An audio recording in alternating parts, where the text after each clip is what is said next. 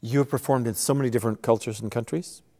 Do you find there's different reactions to the form? Yeah, there is. I think the Brits get the carry-on movie sensibility I grew up with more than Canadians. Like, you know, the Brits like a good boob and fart joke. Right. You know, they do.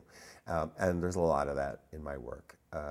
The Germans and the Austrians really took to, you know, what's called my dark side in Canada is considered my deep side in Germanic cultures. So, of course, you know, if you rape a puppet or kill a puppet, of course, the Germans start sobbing and they throw roses and they bring you back 12 times during encore. They love that. So I really felt I found my dark spiritual home with the Germanic audiences, because stuff, you know, there were shows like Provenance that people had a problem with here, right. Really had a problem with. And in Vienna, that show just sailed, you know, people loved it. Did you perform in German in Vienna? In English? Yeah. And America? Well, I'm probably going back there next year. I've stayed away for a little while because it scared me. But, you know, I've done well in New York a few times. Tinka did very well. Street of Blood did well.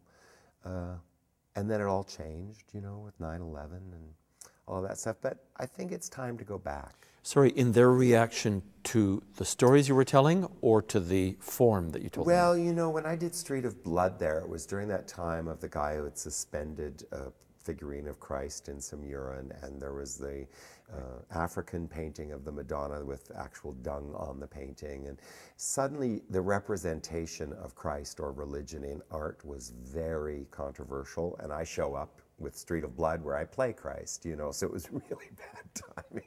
And then 9/11 happened, and suddenly there wasn't a lot of public discourse happening in America that I thought we were still used to here in this country. Right. So I just got a little gun shy, but I think there's some great theaters and great theater towns and great theater audiences all over that country, and it's on the same continent, and they speak my language, and I'm kind of hungry to go back to the States, especially with Penny playing, which I think is. So would you find a tour manager, or you find a booker, or how would that work? You know, we make liaisons. You know, we're basically starting from scratch again, but you know, we have some contacts in this city or in New York, and people fly up and see the work. You can't send a video of this work; it doesn't translate. So presenters have to see it. Have you tried? See it, yeah. A video? Have you tried? Oh, yeah, in the old days. But it does that thing that you say. It suddenly makes you look only at this thing. And what you're looking at would be, oh, this face is static, and it has strings, and everything that's appealing theatrically about it suddenly becomes not very appealing for the camera. Yeah.